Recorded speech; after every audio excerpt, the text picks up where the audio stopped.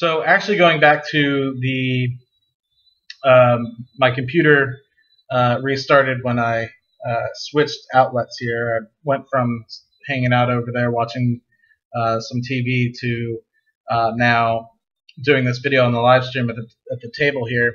But in the meantime, I had a list that I used for my video that I made. And what it was basically the 4 or 5 things that I think anyone should really do if they want to start an investing portfolio. And it doesn't necessarily have to be stock market investing or real estate investing. Excuse me. It could be any sort of investing.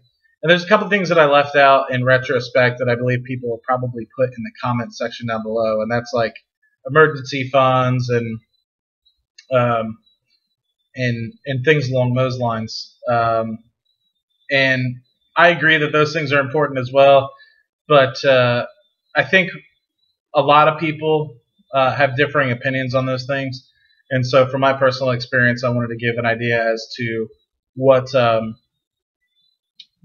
personally think. And so if you want to do an emergency fund, you do or you don't, that's fine. But I think one of the things, and I'll kind of go through the list and stop intermittently so I can answer questions like we already have one now. But one of the things that I learned very early on is if you skip between, and this isn't one of the main things, but this is kind of prefacing the video, if you skip around between investing strategies, I am pretty certain that you will lose money and it will not go well for you.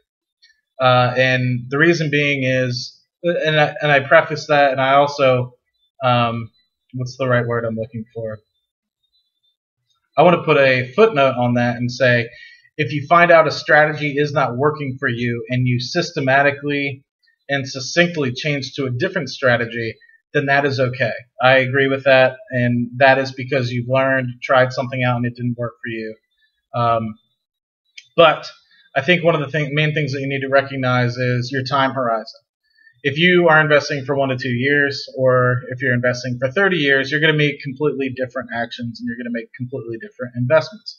So keep that in mind when you do your investing. And number 2, you have to understand what your risk tolerance is.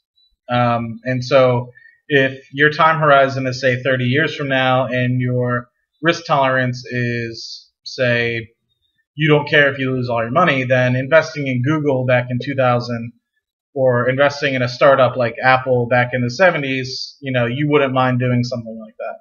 But if you want to make sure in 30 years your money's there, maybe the S&P 500 is something for you. Just put the money in the S&P 500, put it in the total stock market index, and just let it go.